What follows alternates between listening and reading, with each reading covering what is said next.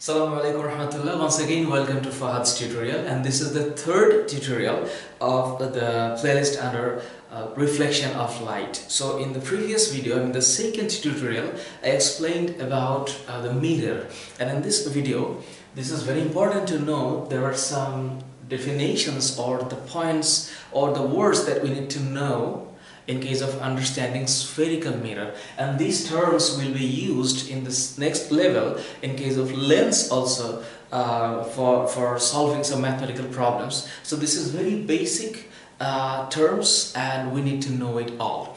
So there are 8 terms that will be discussed here. That is pole, center of curvature, radius of the curvature, principal axis, secondary axis, principal focus, focal length, and focal plane.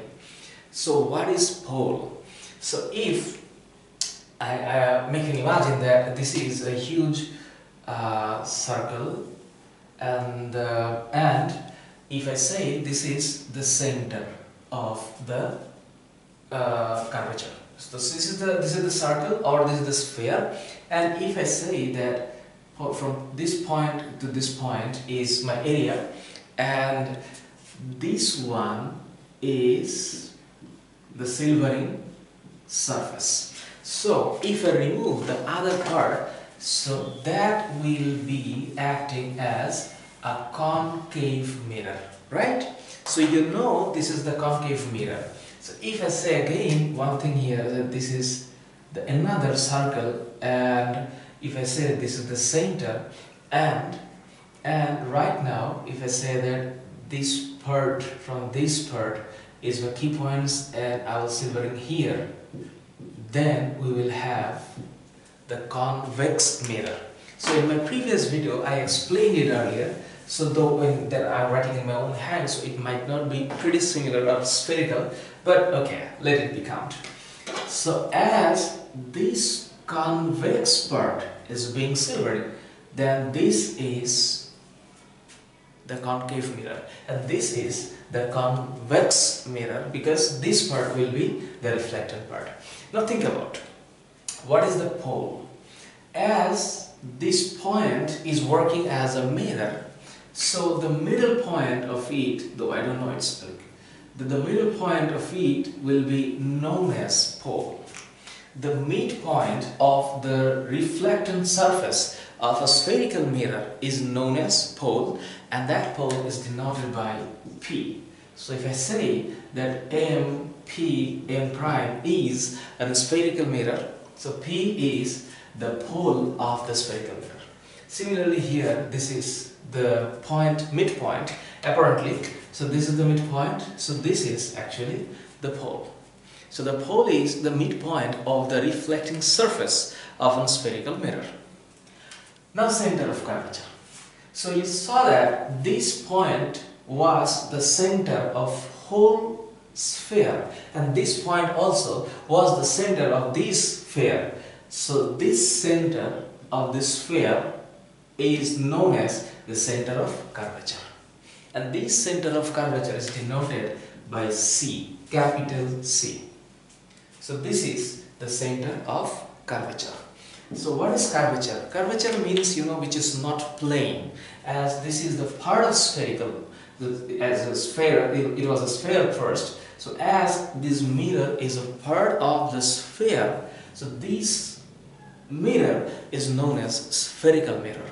So as the convex part was doing like a silvering, so as it is working as like a concave mirror, and this is known as a convex mirror, so this point of the center is the center of curvature. Now think about the radius of curvature. So as it was a sphere and it was the point, so the radius of the curvature is this. So it will be the radius of the curvature. So the point joining between the C and P is the radius of the curvature. So you can say this C is the center of curvature and the P is the pole. So here similarly, this is P, M, M prime. So this CP is the radius of the curvature. So you can say that CP is the radius of curvature. Now think about the principal axis. The principal axis are the axis, that a line drawn from the curvature to the pole.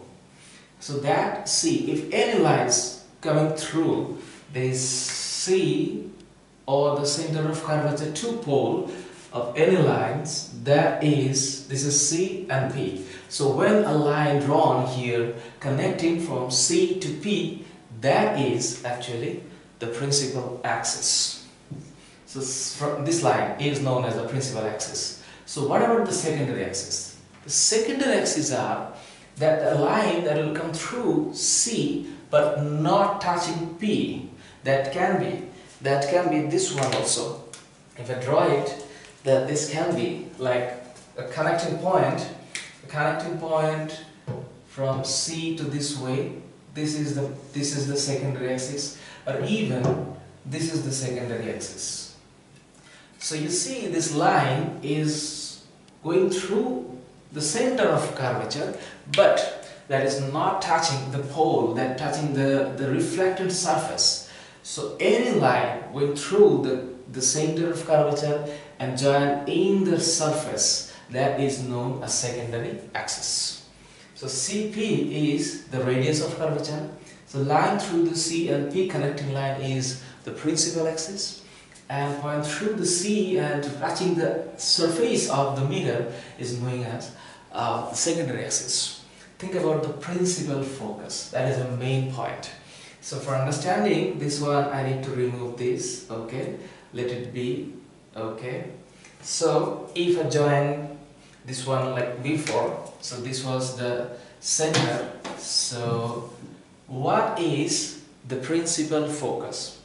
Think about a parallel rays, some parallel rays, that is to principal axis. Okay, the parallel rays from the principal axis is falling into this mirror. So these all lines are the parallel.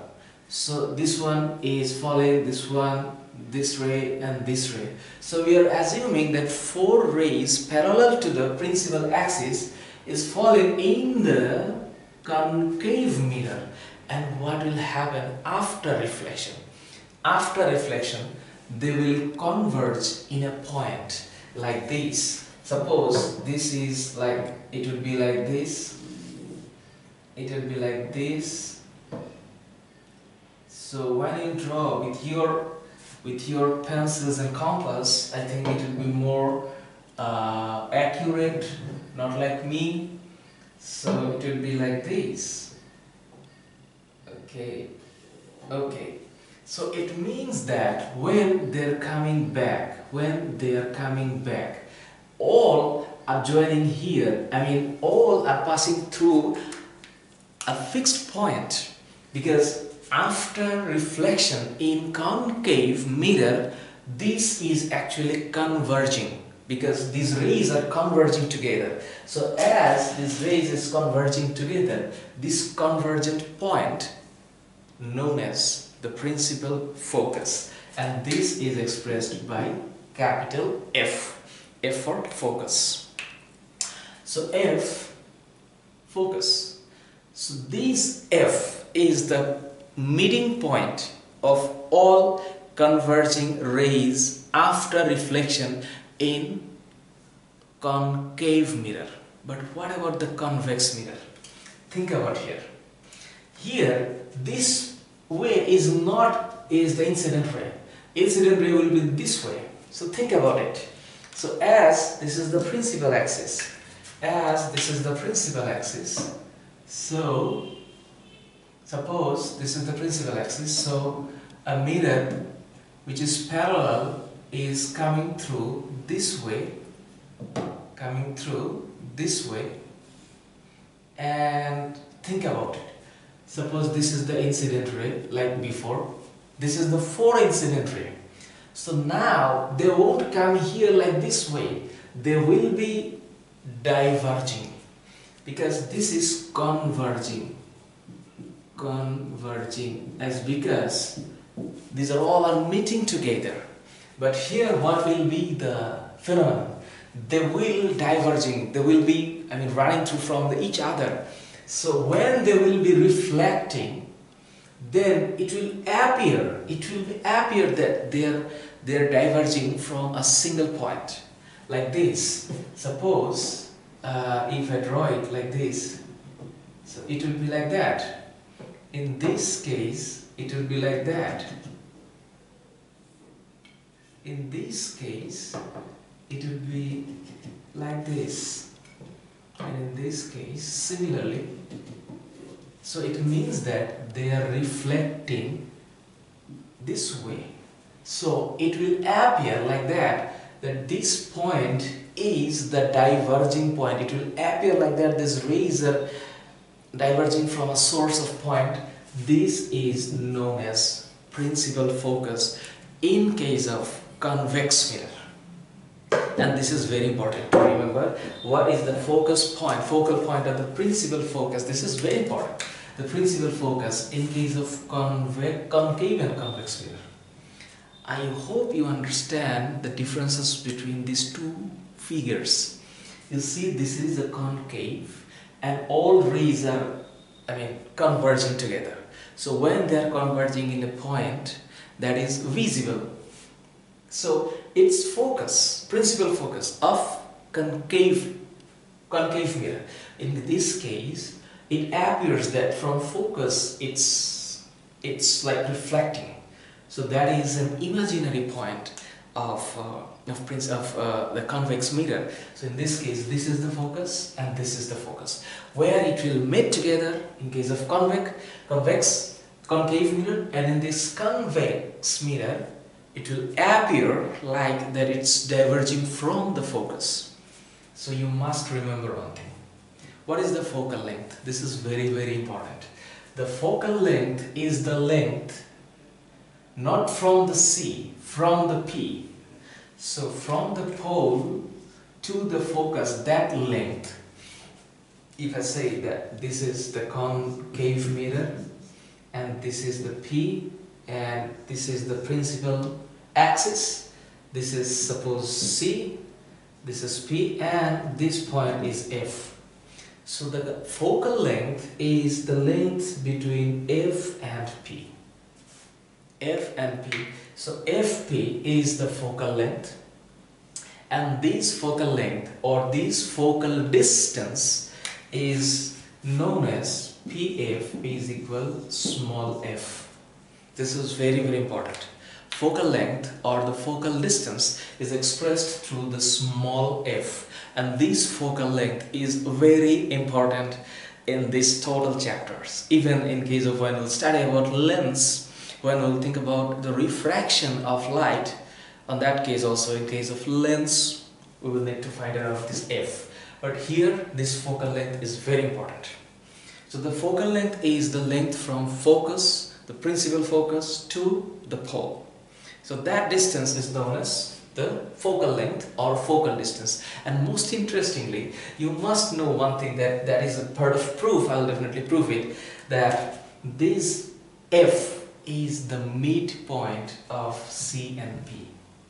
So if I say this is C and this is P of this part, then this F is the midpoint of PC.